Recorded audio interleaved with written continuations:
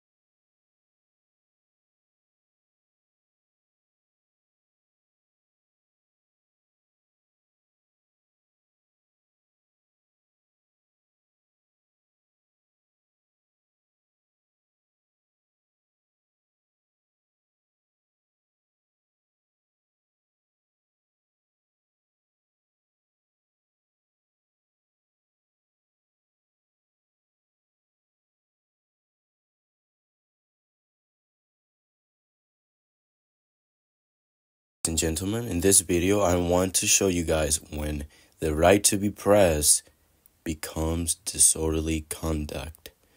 In this video I want you guys to watch and see the tyranny that unfolds in this small town. Make sure you guys subscribe, like, and share so we can get this video and more videos that expose the corruption and filth of this town and many others. Thank you guys for watching. Stay tuned. In this video, we're recording an investigation of a car that later on gets towed. Later on, when I'm interacting with one of the officers, it escalates to disorderly conduct. When the recording stopped, when I was placed under handcuffs, the gentleman looked at me and grinned and said, "You're the one guy who had a problem with this other officer." This gentleman's motivations were purely retaliation.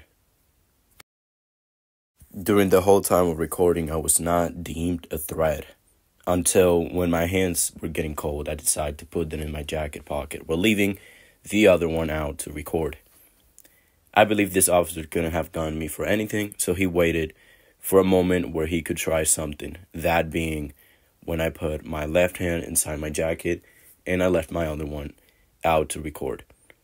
This is to expose the pure tyranny that goes on in this county, especially when it comes to retaliation and how they back up other officers.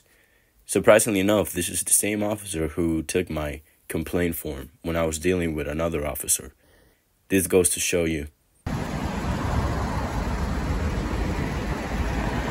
Man, I don't mind you filming me, but just keep your hands out of your pocket while you blow me. You know I don't got nothing on me. I don't know that. Come on. We don't pay you to be a pussy. Come on.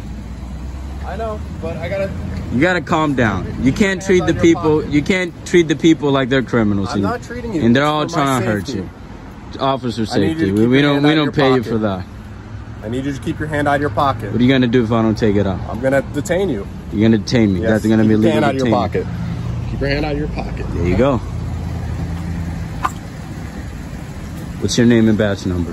183. 183. 183, John. No weapons, no nothing. The knife is gonna harm me. I don't know that, man. All I'm asking you is simple. Right here, I was detained and searched 6 times. Exaggerated. This officer was also disappointed to find nothing. Privilege for me?